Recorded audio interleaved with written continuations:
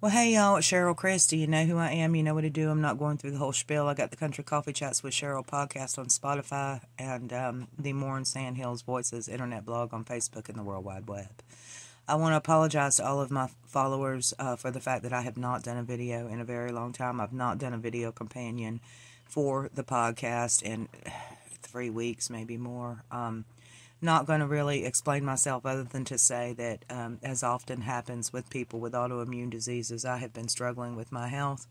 And some weeks it was all I could do to get the podcast and the written commentary up, so I just haven't felt like doing these videos. And this is not a video companion to this week's podcast. I will say that if you want to go back and listen to it, I talk about the Moore County Board of Elections, the mistake they made in the March primary reporting results from the election, and the safeguards they put in place to make sure it never happens again. And I also kind of give a response to the Board of Elections deciding to take part of a public meeting to try to make me feel bad for, I don't know, reporting on news.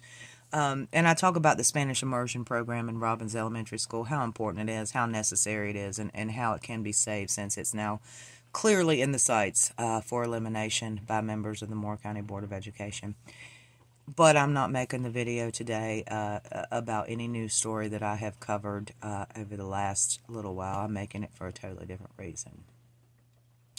I think it's important for my Moore and Sandhills Voices followers to be able to understand that who I am as CCB, as people jokingly refer to me, the owner and editor and content provider for Moore and Sandhills Voices, is not the same person that I am in my public education advocacy career, nor who I am as an individual person when I'm with my family and the people who love me. I'm totally different things. Moore and Sandhills Voices, I've been doing only since 2018. I've been a public education advocate, very involved and passionate public education advocate since 2004. That's 20 years of my life that I have spent advocating for public schools, public teachers, and certified staff, classified staff in Moore County, for them to get paid the money they deserve and get the respect they deserve. Advocating for students to get the resources and services they deserve. Advocating for better facilities and new schools. And I'm very proud of some of the things that I have gotten accomplished as a public education advocate. I have helped get accomplished. Certainly I've done nothing on my own, and it was a very small part. But I'm very proud of the work I have done in the education advocacy community. And I'm most proud of the friendships that I have made and the people in my life that I am now very deeply connected to, because we share a passion for advocating for our public schools.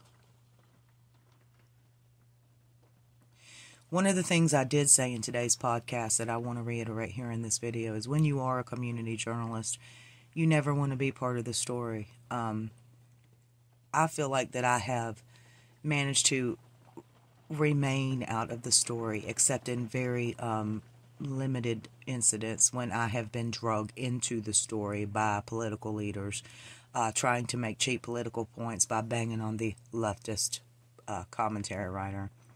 I don't make any story I report on personal unless they make it personal first, which is what the Board of Elections did last week. But I never want to be part of the story. I want to be the person reporting the story. Unfortunately, I am getting ready to be part of the story. PSA Public School Advocates, which is a group that I co-founded with Alexa Roberts, has been working for years in public school advocacy in Moore County and across the state of North Carolina. We adopt families at Christmas time so that we know that certain Moore County schools families have the gifts that their children deserve, that they can't afford it. We did a massive food and household items drive during the pandemic. We plan and execute public thank yous and appreciation events for our teachers and school staff. We actually signed on to the Leandro lawsuit as a plaintiff. We do a lot of things in the background that people may not know that we do. But we do a lot of things publicly too, from sending petitions to the Board of Education to making political endorsements of candidates that we feel will be good for our public schools. We do a lot to advocate for public schools, and I personally have spent, as I said, 20 years advocating for more funding, better treatment, and pay for our employees, and better resources for our children served in public schools. But circumstances have forced me now to advocate in a different way. PSA Public School Advocates has joined with PFLAG of Southern Pines and several local Moore County educators to file an official Title IX complaint with the Federal Office of Civil Rights against Moore County schools for Title IX violations.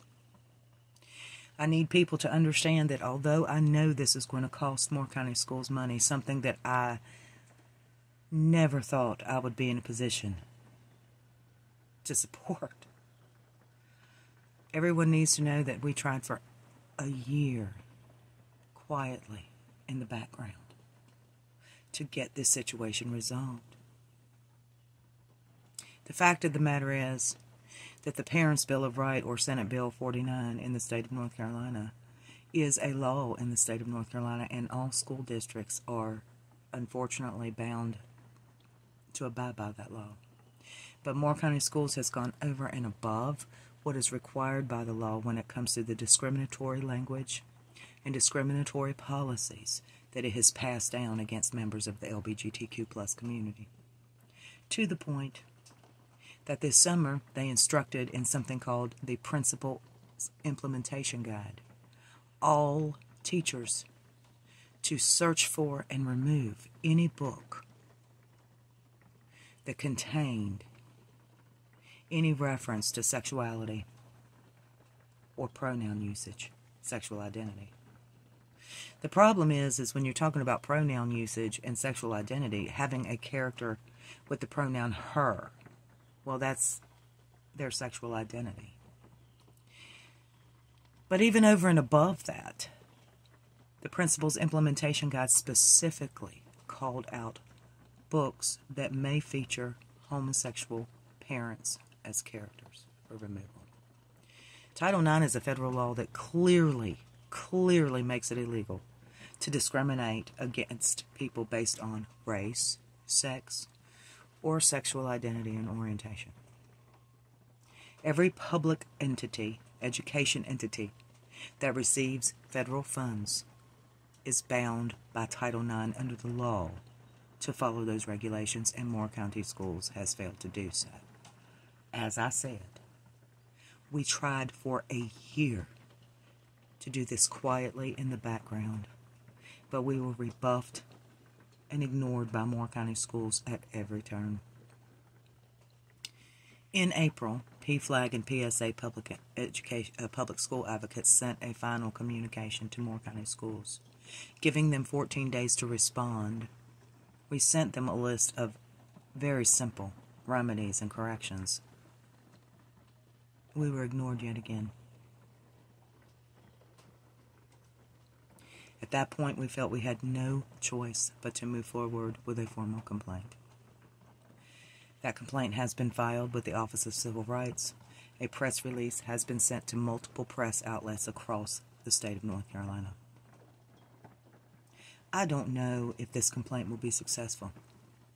What I do know is it all could have been avoided if Moore County Schools had bothered to acknowledge the mistakes that they made in their implementation guide and corrected them. But not only did they choose to ignore us, they choose to continue to be antagonistic to the LGBTQ plus community, the LGBTQ plus students who are served in Moore County Schools, and the parents of LGBTQ plus people who are frightened for their children in Moore County Schools. They caused this escalation, not us. I probably will not be covering this story on More Voices. Again, I am part of the story. I will leave that to other press outlets.